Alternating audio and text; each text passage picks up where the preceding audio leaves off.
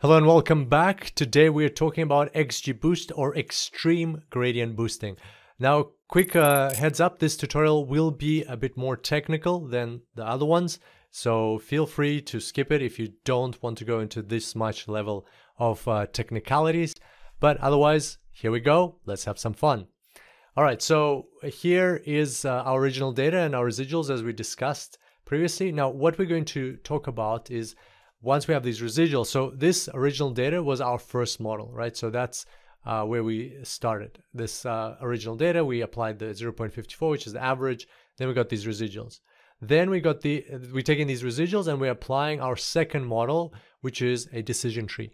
Now, the question that we're going to be answering today is how does the model know where to put these lines, how to split the data? And of course, we're talking about, just as a side note, we're talking about a very simplistic example with one independent variable. So it looks like this. It's very easy to visualize. In reality, of course, there's many more independent variables and the process is more sophisticated. But for illustration purposes, we're going to stick to one independent variable.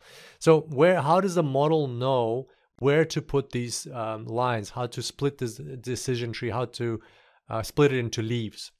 And the interesting thing is that XGBoost doesn't apply your typical decision tree, just your standard decision tree algorithm with its standard process, where it actually has its own very special type of decision tree. And we're going to talk about that. So the first thing that needs to be done is, even before these lines are applied, we need to take all of these values that we have and we need to calculate the similarity score. And it's going to be a similarity score of the root, because that's before we apply the lines, right? So this is called the root part for this level. And the similarity score is calculated as the sum of all the residuals. So you take all of these values that you have and you square them. This is very important. You apply the squaring after you take the sum. So some of them will cancel each other out. So these ones are above 0, these ones are below 0, these ones are above 0. So some of them will cancel each other out. You square it and then you divide by the number of residuals total and you add lambda. So now lambda, quick note on lambda, this is a regularization parameter to prevent overfitting. This is something that you can hypertune in your model. For illustration purposes, we're going to keep lambda at 0, but again, you'll be able to hypertune it in the hands-on when you're doing the hands-on if you like. And let's say, for example, without going into too much mathematical detail and like just doing all the calculation, let's say that all of this similarity score is equal to 16 for all of these values. Let's say, for argument's sake.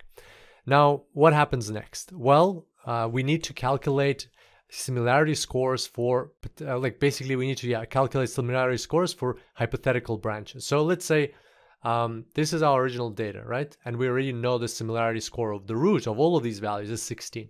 Now the question is, where do we put this first split, right? So we have two splits. We're going to start one by one. So where would we put the first split? Well, let's say we put it here randomly, put it over here. What will the similarity score of each one of these leaves be? So the left leaf, again, we would apply this same formula, but just to the values in here. And then for the right leaf, we would apply the same formula to the values in here. And again, some of them would cancel each other out because some are below 0 and some are above 0. So we get the similarity for the left and similarity for the right. And then we need to calculate something called the gain.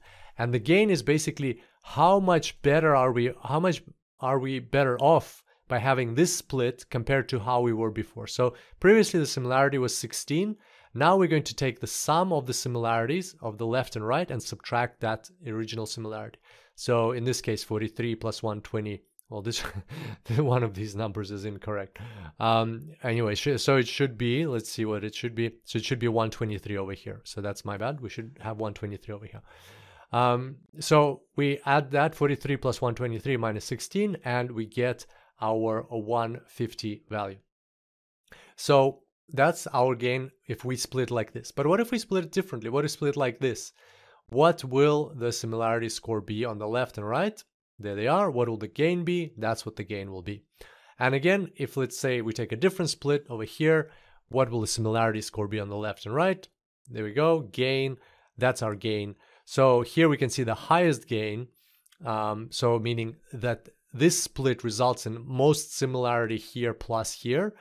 And it's the highest compared to the original similarity of 16. So out of all the splits, We've got the biggest gain here, that's the largest gain. So that means that's the best split, and that's the one we'll keep. Now, naturally, you'll probably have a question of how do we even choose these random locations? Why here? Why not a bit to the right, a bit to the left? There's a separate algorithm that takes care of that, that looks at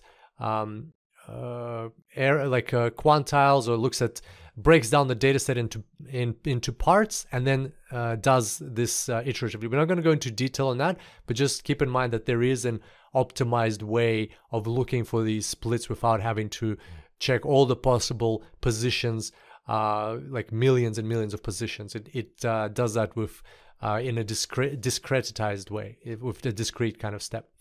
But again, we're not going to go into that detail. It's a bit more technical than what we're aiming for here. So that's the largest gain. So that's the best split. So we're going to keep that split. It's at about 71% of this of these values on this axis. It's from 0 to 100. Remember, in our particular data set, it could be anything else. It could be kilograms. It could be miles. It could be time. It could be anything. Basically, that's the split we'll keep. Now, what happens next? So this is the second model, right? So our second model that's applied to the residuals of the very first model. So let's say, for simplicity's sake, that if you're on this side, then we're not going to split it any further. Even though in reality it can be split many, many times, we're going to keep it simple. We're going to say here it's not going to be split further. We're just going to have one more split here. So 2 leaves on this side. So how is that going to look? Well, where do we split next? Where to split next? Well, we're going to do the same process. We're going to assume this is the root now, and we're going to look at different splits. So if we have this split, there's a S left and S right. The gain will be calculated as minus 36. So it's a bad gain. Like, splitting like this is worse than leaving it even leaving it as it is, because the gain is negative, right? So these two values are not as high as the similarity in the root. Now, if we split somewhere else, let's say a bit more to the right, then we have the left and right, the gain, and there it is, 461. And let's say again, let's split over here. What will the similarity scores be? There's the gain, calculated 99. So obviously this is the largest gain, and so that means that is the best split that we can have. And yeah, so we're going to keep that one, and as a result we have these two splits, and our model, our second model, looks like this. Now again, we could have more splits rather than just leaving at the average. We could have more and more splits over here and here, and of course it could be also not just one independent variable, but it could be on many independent variables. But for simplicity's sake, we're going to keep it like this.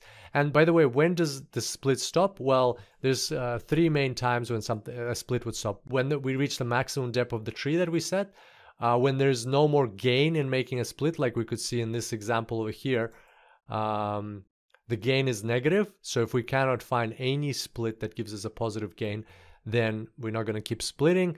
And the final one, if there's just not enough data set inside each leaf, like we can set a minimum number of data sets, or a minimum weight, it's called, of how many minimum observations you want to have in each one of these leaves, and if it's below that, then you don't keep splitting.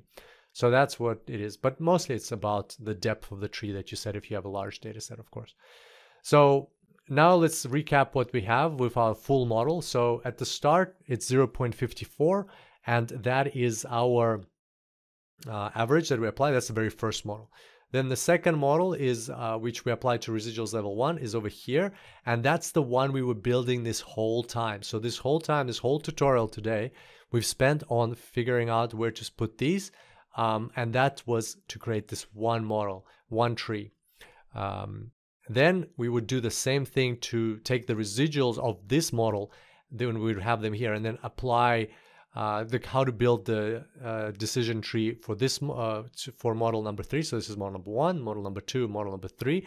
How to build the decision tree here. Again, we would go undergo the same process, and then we'd do the same thing again.